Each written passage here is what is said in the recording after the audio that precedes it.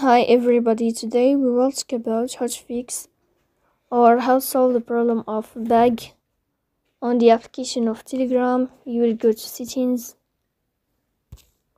here in this first page of settings. Then this page we click on apps, default apps, app settings.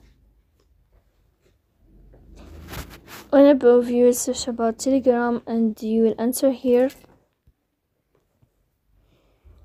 Then this page of app info, we click on first stop and we click OK. Here you will enter to the window of storage. Then we click on clear cache. Then you will go to Play Store. You will search about Telegram.